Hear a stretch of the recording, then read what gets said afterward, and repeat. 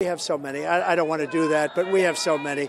You could take people like Ben Carson. You could take people like Marco Rubio, J.D. Vance. I mean, there are so many. Elise is doing a fantastic job. In a campaign stop in the Bronx, New York, former President Donald Trump named some of his possible vice presidential picks.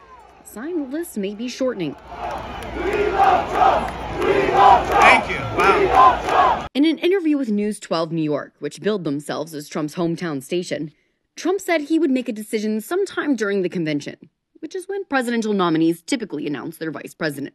When asked about Nikki Haley endorsing Trump and whether there is room for her on the ticket, Trump toned down his usual rhetoric towards his former opponent. Well, I think she's going to be on our team because we have a lot of the same ideas, the same thoughts. I appreciated what she said. You know, we had a nasty campaign. It was pretty nasty. But she's a very capable person, and I'm sure she's going to be on our team in some form. Absolutely.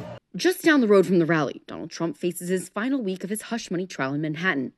The former president maintains he's very positive about the outcome. The biggest, the best, every single one of them said there was no crime. He did nothing wrong. I did nothing wrong. This is a political hoax. This is a way to try and help Biden get elected because he's incompetent and unable to run on his own.